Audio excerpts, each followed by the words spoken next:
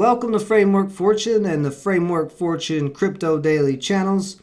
I'm your host Ben, and we're going to be talking about an update that happened with OVR. So if you've been following the project OVR and the OVR token, you know that you were able to treasure hunt.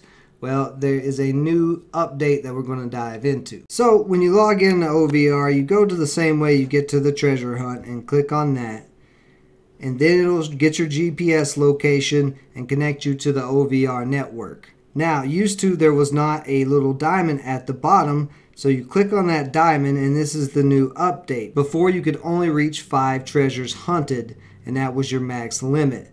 And they didn't have any other options. Well, now they have a subscribe for 10 treasures for 1 day that costs 8 OVR tokens, or subscribe 10 times 7, which is 10 treasures per day for 7 days, which costs 50 OVR tokens. So now you have the ability to hunt for more OVR token treasure chests.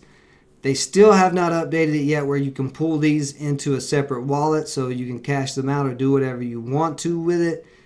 Keep that in mind, but stay updated with the OVR blog because that will be coming soon, as we are seeing that they are progressing further and further into the project. We're looking at OVR on CoinMarketCap. This is not a token that you can buy on Coinbase or any of the regular platforms in America right now.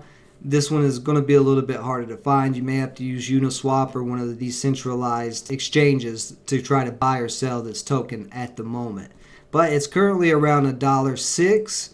It did get all the way up to $3. So if you got lucky like me and you hit a treasure chest with 100 tokens in it, you actually had a chance of about $300 that you made during that. Now, of course, the prices come back down and you can't sell yet, so you're still stuck holding. But looking at it overall, it is on a nice uptrend. It did come down some from that initial high, but still starting to build some higher low support in this $8, $10 area. So this is such a newer project. I think there's a lot of potential for it, especially with this treasure hunting that they're continuing to build.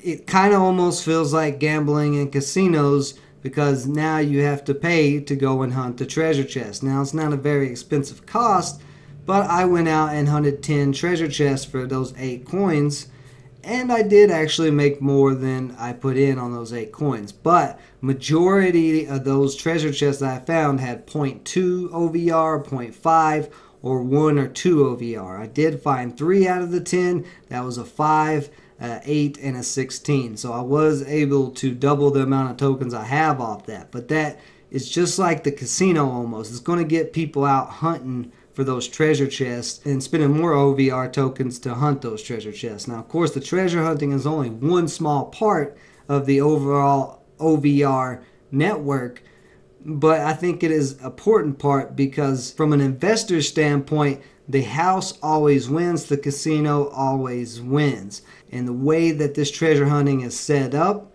it is that type of gambling casino experience in a way. So I could see this being very profitable in the future as OVR continues to grow. But like I said, this is a very young project.